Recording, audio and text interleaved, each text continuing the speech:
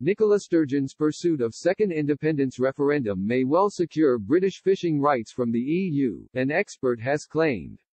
Ms. Sturgeon has announced her desire to bring forward legislation to hold a second vote on Scotland's independence next year.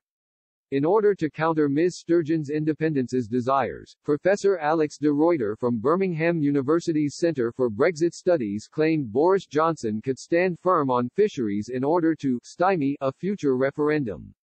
Although comparatively, UK fisheries make up a small percentage of the economy, a large portion of those jobs are in Scotland.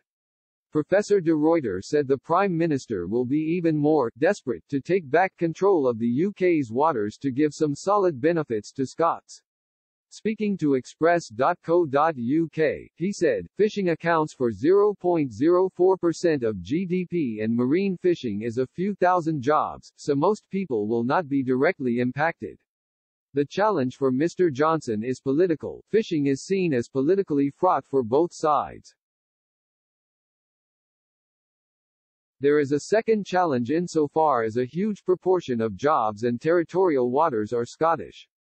Given widespread Scottish scepticism about Brexit and a feeling that it is predominantly an English nationalist political project, Mr. Johnson is likely to be desperate to demonstrate some concrete benefit to Scots in order to attempt to stymie the independence movement.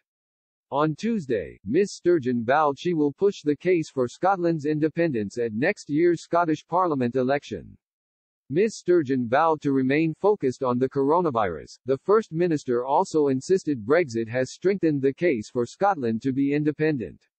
Although she will press the issue, any referendum would need to be approved by the UK government, who has previously stated the initial vote was a once-in-a-generation opportunity. While the issue of Scottish independence has once again been raised, the state of fisheries has still not been resolved during Brexit talks. Such is the intransigence on the matter, the EU's chief negotiator Michel Barnier insisted talks will not progress until it is involved. With talks failing to progress, Mr. Barnier met with his counterpart, David Frost, for emergency talks in London this week.